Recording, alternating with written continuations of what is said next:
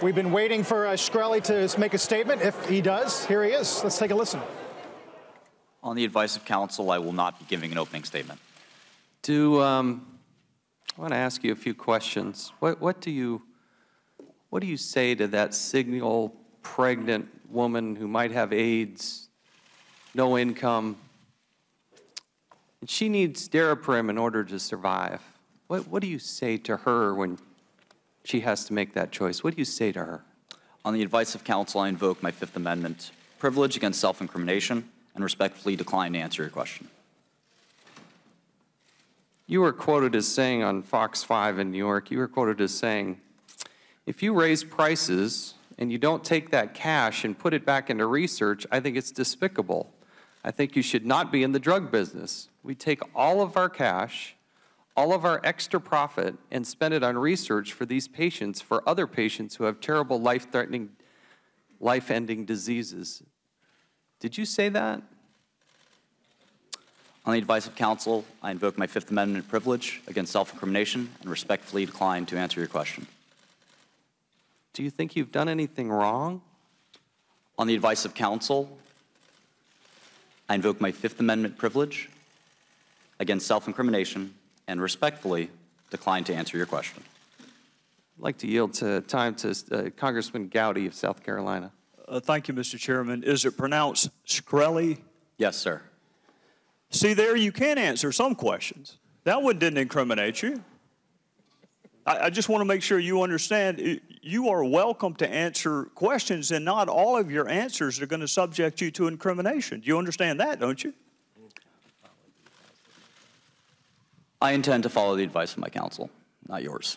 I just want to make sure you're getting the right advice. You do know that not every disclosure can be subject to the Fifth Amendment assertion. Only those that are that you reasonably believe could be used in a criminal prosecution or could lead to other evidence.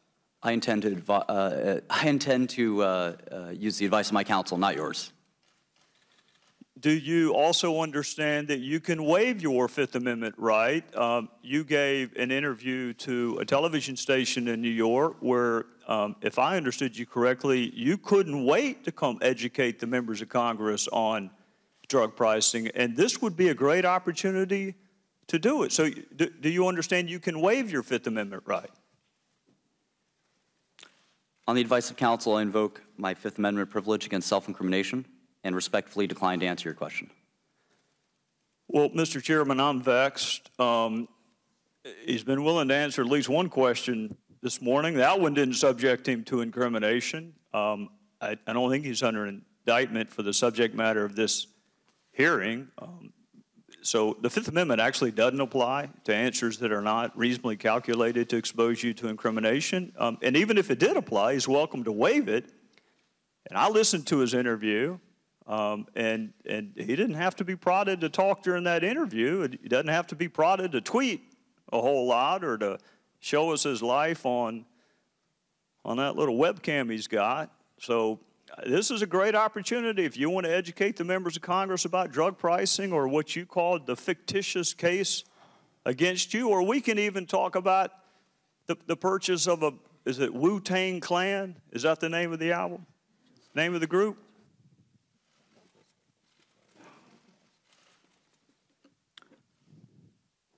On the advice of counsel, I invoke my Fifth Amendment privilege against self-incrimination and respectfully decline to answer your question. Mr. Chairman, I am stunned that a conversation about an album he purchased could possibly subject him to incrimination. But if well, the gentleman is correct. I understand that Mr. Shkreli is under indictment, but it is not the intention to ask him questions about that topic. So if I understand it correctly, we're not going to ask him questions that are going to be in the subject matter of his current pending criminal charges. And if we were to get close to one or in the gray area, he's welcome to assert his Fifth Amendment privilege there. And if we stay away from the subject matter of his indictment, he is, some could argue, has a legal obligation to answer under Casgar versus United States, but certainly has the right to do so, as he did in the television interview and as he does quite frequently on social media. Correct. We're trying to Mr. Chairman, may I be recognized for a moment? No. No, you will not. No, you're not allowed to. Under the House rules, you have not been sworn in. I understand, but he's making No, legal arguments. you are not about recognized. You are not recognized, and you will be seated. The gentleman from South Carolina is correct. We were trying to provide an opportunity to have a candid discussion about issues related to drug pricing. We now recognize Mr. Cummings for any questions he might have. Thank you very much. Mr. Chairman, let me say for the record that I completely support your decision to bring Mr. Shkreli to make sure that he asserted his Fifth Amendment right before this committee. Normally, Democrats on our committee have accepted the assertions of a witness's attorney that his or her client is going to take the Fifth. But in this case, Mr. Shkreli made a number of public comments himself, raising legitimate questions about his intentions. Honestly, I did not know whether he was even going to show up today, so it's nice to see you. But now that he has invoked his constitutional rights, of course I will respect his decision. To Mr. Shkreli, since I have you in front of me, after trying to get you in front of this committee for so long, let me say this.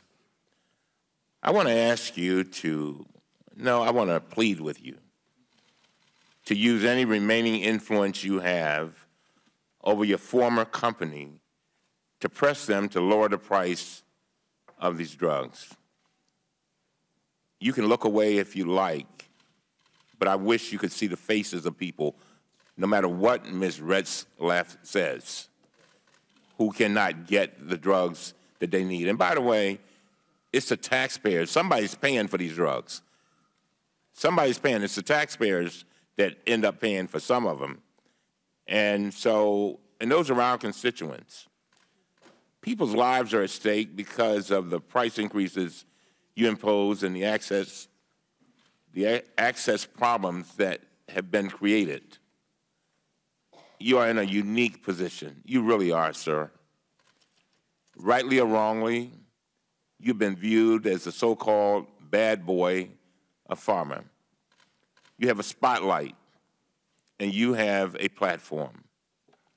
You could use that attention to come clean, to right your wrongs, and to become one of the most effective patient advocates in the country, and one that can make a big difference in so many people's lives.